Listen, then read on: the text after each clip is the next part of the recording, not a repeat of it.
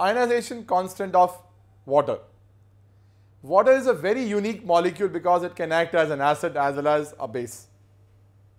It can give H plus ion, it can accept H plus ion, so it can act as acid as well as a base. What is interesting to note about water is, so being a universal solvent, it is the one which is actually most widely used, and we can put anything into it and it is able to accept almost anything and it forms a solution.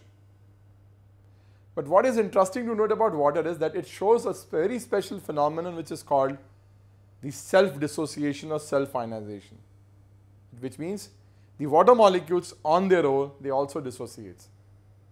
Now we know water is having H and OH, so how it will dissociate? Yes, it dissociates to give H plus ions and OH ions. And these H plus ions and OH minus ions are given out on their own, which is called self-ionization.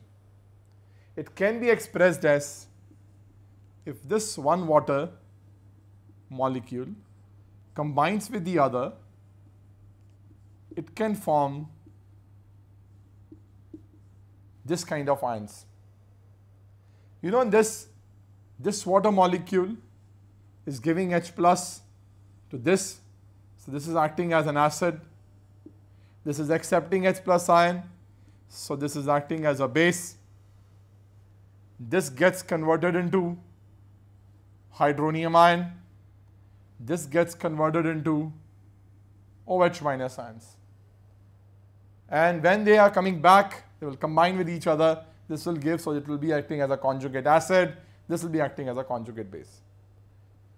Now, can we find out the dissociation constant or equilibrium constant for this one? Yes. If we write it like this, we can have hydronium ions concentration, hydroxyl ions concentration, and water's concentration square. Since the concentration of water is not going to change, being the solvent, this can be incorporated into this equilibrium constant, and on doing so what we get is this becomes Kw. This Kw is called ionic product of water, which you can easily make out that ionic product of water means it is the product of the concentration of the ions which are given out by the water. And what all the ions that the water gives is, it is the H plus and the OH minus ions. So this Kw is basically the product of H3O plus ion and OH minus ions. And this is the expression of the Kw. Now this Kw, which is also, as I have told you, is called ionic product of water, is having a constant value at room temperature, which is 298 Kelvin. The value of this Kw is 10 to the power minus 14 at 298 Kelvin, and it varies with temperature as the other equilibrium constants value, because being the value of the equilibrium constant, it will only depend on the temperature.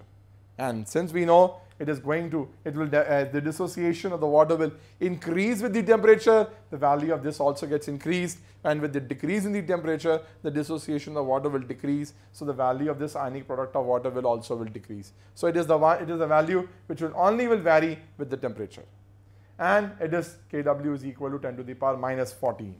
This value is very important, it should be remembered always. And we also know, since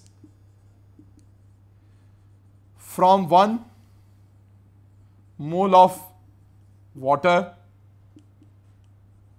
1 mole of H plus ion and 1 mole of OH minus ions are generated, so the concentration of these two ions in the water will always be same. So we can use this to find out that, therefore, concentration of OH minus ions in the water will be 10 to the power minus 7 molar, and the concentration of H3O plus ion will also be 10 to the power minus 7 molar. How we have got these values? It's very obvious. Since these concentration of these two ions are same, we can put their values like this. We know that Kw is equal to H3O plus OH minus 10 to the power minus 14. We can put H3O plus into H3O plus as 10 to the power minus 14, because we know the concentration of these two are same. So what we get is it becomes a square. Therefore, the concentration of H3O plus will come out to be 10 to the power minus 7. So this is how we can have the concentration of basically the H plus ion or the hydronium ion or the OH minus ions in the case of pure water. And as these values suggest, it means what? If we take 1 liter of pure water at 298 Kelvin, it is going to have this much of OH minus ions and this much of H plus ions. So already the water which we drink, which we take, which is regarded as a pure water, will be having very, very small, these values are very small, very, very small values of or concentrations of H plus and OH minus ions, which are this much, 10 to the power minus 7, and their product is called ionic product of water, Kw, which is always is 10 to the power minus 14.